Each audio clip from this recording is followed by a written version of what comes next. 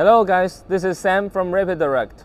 Today we are introducing another common process in sheet metal fabrication, riveting. Follow me and check it out. Usually when customers send us their design files, it will be a complete or finished product. And it is our task to analyze and determine its fabrication process and production sequence. Next, the engineering team will break down the steps into technical drawings so that the operators in the workshop would understand what to do and what are the requirements. Okay, so here is the finished technical drawing for sheet metal riveting process. Let's hand it over to the production department and start production. Okay, so here beside me is a riveting machine. In case you are not familiar with this machine, riveting is usually used when a product needs fasteners, just like this one.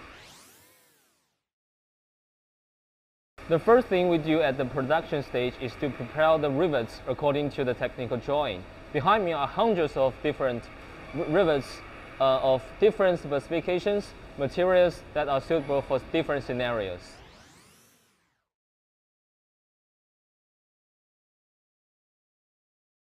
According to the drawing's requirement, we have found the rivets we need for today's production.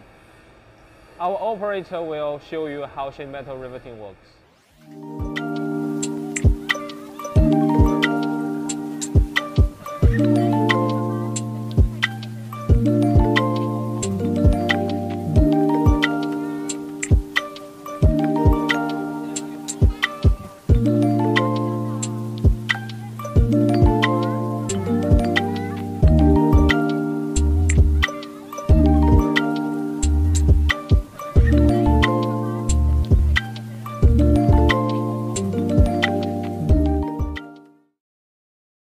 After the riveting process is finished, there is another step to go before we can deliver the parts to our customers, which is inspection.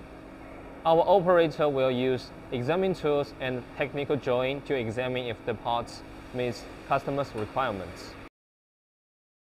Okay, that's all for today's sheet metal riveting video.